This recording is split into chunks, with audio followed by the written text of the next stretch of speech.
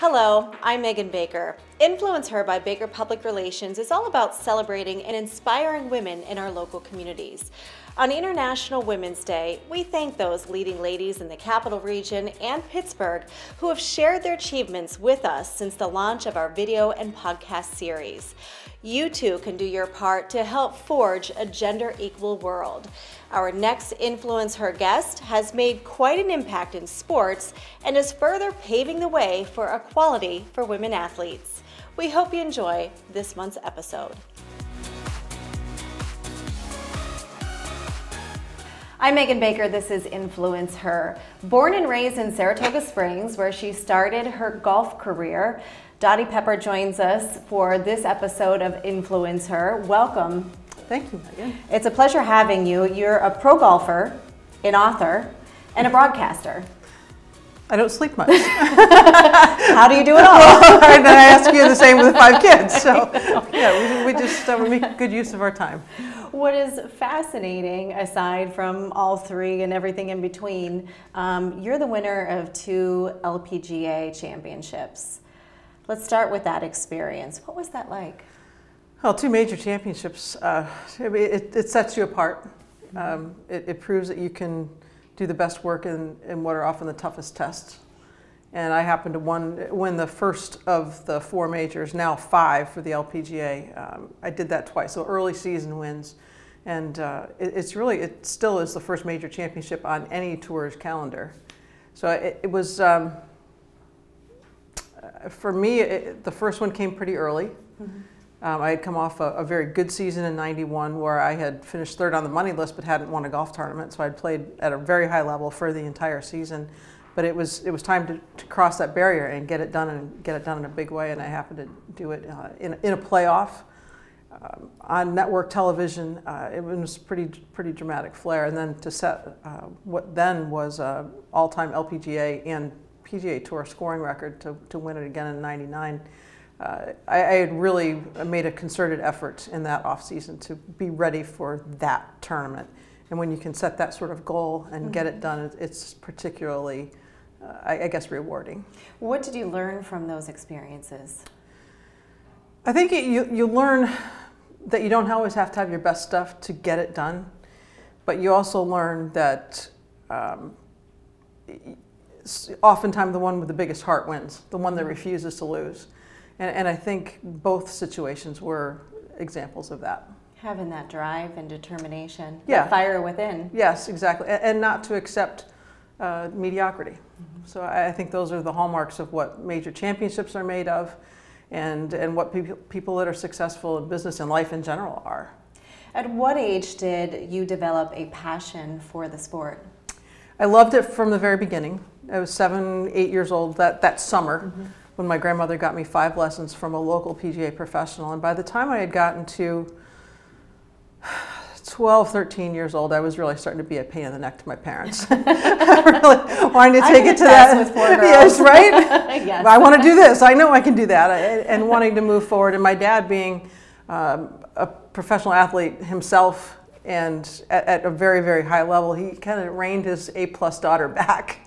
And knew that I would probably expect too much of myself at an early age in a big competition sort of setting. And it was probably one of the better things that he ever did was say, let's just take a step back and we're just going to keep playing local tournaments for one more summer of junior golf, and then you can go on to the state level. What does a sport such as golf teach young women and girls? Well, I think there's a lot of discipline involved. I think it also makes you realize that you're really living in a very imperfect world because there's no such thing as a perfect round of golf. Mm-hmm. So those are those things. But there's so much honesty built into the game. There is self-responsibility built into the game. There's nobody else to blame. It's just you and the golf course. So I think those are particularly great lessons for girls, for anybody, to translate that they really do take them through their whole life. Do you think golf is starting to get as much recognition for women as there is currently and has been for men? I think it's growing. Will it ever be on equal terms? Probably not. It's a business model.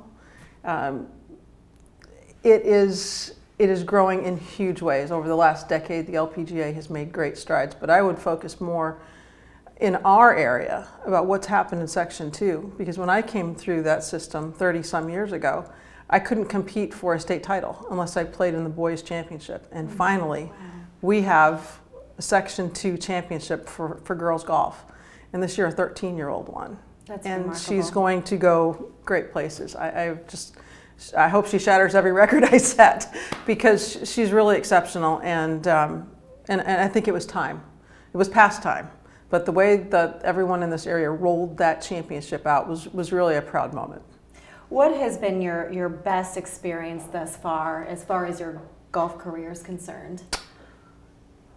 I would like to say it hasn't happened yet, because there's so many levels to what I've been able to do with golf, whether it was playing junior golf, amateur golf, college golf, into being a professional, into taking it on to broadcasting, and all the other things that golf has touched in that time. I hope it hasn't happened yet. So you sustained some injuries due to golf. What was that like, having to go through that, and then it actually parlayed you to the next role? It was hard, because we all think we're pretty bulletproof. And I'm the personality that if it's not right today, you push harder tomorrow. And oftentimes when you have an injury, you can't do that. So that was a pretty difficult lesson to learn. I think the positive side of it was that when I did have my first major surgery in 2002 on my left shoulder, I figured out that there was a lot more to life than just competing at golf. And in many ways, that probably set me up better for the balance of my life since then. So, you know, it's been nearly 2 decades now of work in television, and that probably wouldn't have happened. It happened at the level and comfort that it had without having gone through those injuries.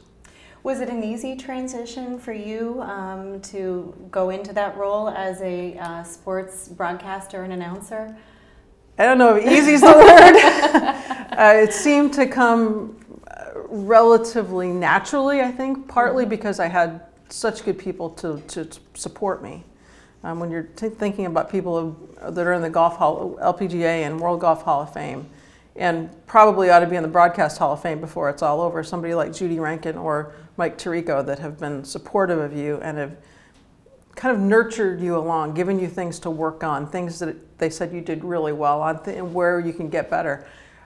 That part of having those contacts made it come easier. But is it easy? No, it's constant work. And I continue to work at it. And I think that it keeps you inquisitive, it keeps you fresh, it keeps you wanting to learn how to get better. So tell us, you must have met a lot of people along your way in golf and broadcasting. Who has been one big inspiration in your life? I think Judy Rankin, probably the biggest. Interesting as our paths crossed, Judy's first week doing televised golf was my first U.S. Open in '84 at Salem, and it wasn't until we really became friends, colleagues, that we realized that our paths crossed, and really then became pretty parallel because of her as a broadcaster, myself as a player, and then they completely re-intersected when she was named Solheim Cup captain and was in that position twice when I was on those teams. And she's done an awful lot for women in sports because of the standards she set, the way she was respected for covering men's golf and for women's golf, the way she prepared, and really the way that she just embraced everybody she worked with. It was never a talent versus crew. It was always that was her family. For a lot of business owners, people in business in general, they use golf as a form of networking. Is that still important today, and why? It's enormously important, and it's gotten more important as women have continued to break through that glass or grass ceiling, however you'd like to talk. It's an opportunity to be right with someone, side by side, in an outdoor environment, social environment, competitive environment. You learn an awful lot about somebody if you spend that amount of time in a difficult arena. Golf's not easy. No, it can be frustrating. Yes, it can. I've seen clubs flying before. Yes, of course. Not that I did that. But everybody always wants to at some point. But it really gives you that opportunity to truly be with someone for that long a period of time. And today when we've got mobile devices and the world is on a very Yes. flat, fast course, having that sort of time with someone or some people is pretty valuable, and golf can do that. What has been your most difficult challenge thus far, and why? I think I constantly battle being a perfectionist. And it's something that it can make you very difficult to be around at times, but it can also raise everybody up that's around you. I believe there's a perfect telecast. And I hope I'm there that day and I say, everybody nailed it. Everybody was perfect. But I think it also keeps you moving forward, but sometimes you have to kind of back it off a little bit and understand that there are a lot of things always moving. Not everybody's always had a great day. You may have not had a great day, but to push in a positive way. Well, you are very humble, and we are our own worst critic. We are. We certainly are. We're going to be tough on ourselves. So we are going to begin the next segment, which is called the Baker's Dozen. Yes. It's 13 rapid-fire questions where you will provide 1 or 2 word answers or more, depending. Okay. Okay, so we're going to start with question 1. What is the first thing you grab in the morning? My coffee. What's in your refrigerator? Oh, you know what? I right lied. now? It's my cell phone. Is it on the nightstand? Of course it is. That's where mine is. What's in your refrigerator right now? Oh my gosh, making spaghetti squash casserole tonight. So I roasted it last night and it's ready to rock and roll. I'm jealous. That sounds really good. It's one of my favorites too. Do you consider e-gaming a sport? Yes or no? Not yet. Not yet. To be determined on your To be part. determined. Saratoga Race Course or Saratoga Polo Fields? Race course. Other than golf, what sport do you really enjoy? Skiing. I skied long before I played golf. I love skiing too. Downhill, I assume. Family's in the business, so I had no other answer.